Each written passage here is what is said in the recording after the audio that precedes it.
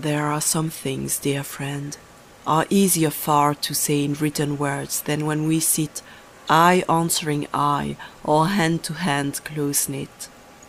Not that there is between us any bar of shyness or reserve. The day is past for that, and utter trust has come at last. Only, when shut alone and safe inside these four white walls, hearing no sound except our own heart beatings, silences have crept stealthily round us, as the incoming tide, quiet and unperceived, creeps ever on till mound and pebble, rock and reef are gone. Or out on the green hillside, even there is a hush, and words and thoughts are still. For the trees speak, and myriad voices fill with wondrous echoes all the waiting air. We listen, and in listening must forget our own heart's murmur and our spirit's fret. Even our joys, thou knowest, when the air is full to overflowing with the sense of hope fulfilled and passion's vehemence. There is no place for words. We do not dare to break love's stillness, even though the power were ours by speech to lengthen out the hour. But here, in quietness, I can recall all I would tell thee, how thou art to me impulse and inspiration, and with thee I can but smile though all my idols fall. I wait my meed as others who have known patience till to their utmost stature grown. As when the heavens are draped in gloomy grey, and earth is tremulous with a vague unrest, a glory fills the tender, troubled west that glads the closing of November's day. So breaks in sun smiles my beclouded sky, when day is over, and I know thee nigh. Thou art so much, all this and more to me. And what am I to thee? Can I repay these many gifts? Is there no royal way of recompense, so I may proudly see the man my heart delights to praise renowned, for wealth and honor, and with rapture crowned? Ah, though there is no recompense in love, yet have I paid thee, given these gifts to thee, joy, riches, worship. Thou hast joy in me. Is it not so, beloved? Who shall prove no worship of thee by my soul confessed?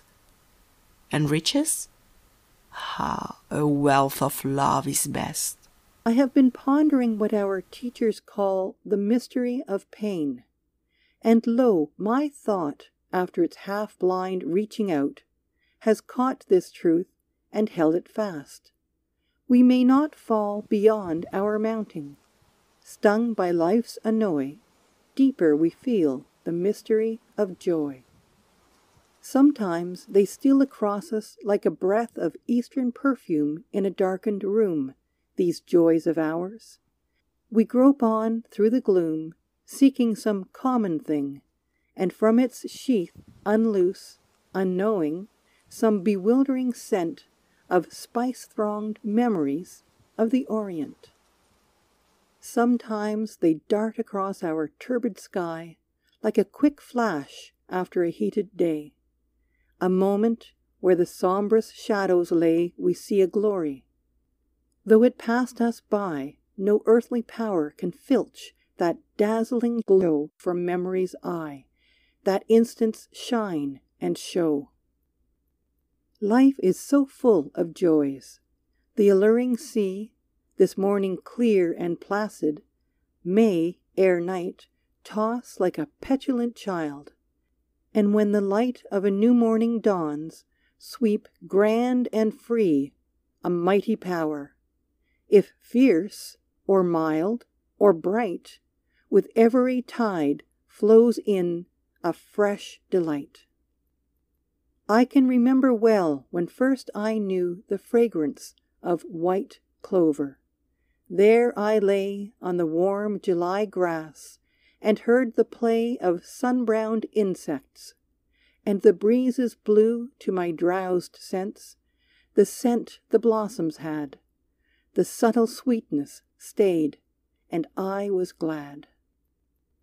Nor passed the gladness, though the years have gone, a many years, beloved, since that day, whenever by the roadside, or away in radiant summer fields, wandering alone, or with glad children, to my restless sight shows that pale head, comes back the old delight.